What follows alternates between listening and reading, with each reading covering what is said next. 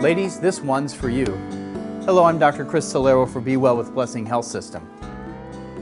Heart disease kills 1 out of 4 women in the United States. For many women, a heart attack may feel like back pain or some other easily ignored sign instead of crushing chest pain that men may experience. That's because heart disease in many women doesn't occur from obvious artery blockages as it does in men. Instead, plaque often spreads evenly along the artery wall or in the smaller arteries in women, areas hidden from the standard imaging tests. This is called microvascular disease. Women may experience more subtle symptoms like pressure, squeezing, shortness of breath, tiredness, and an upset stomach. Pain may also occur in the arms, back, neck, or jaw.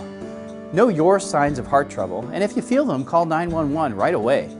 Until next Thursday at 6 and 10 p.m., I'm Dr. Chris Solaro for Be Well with Blessing Health System.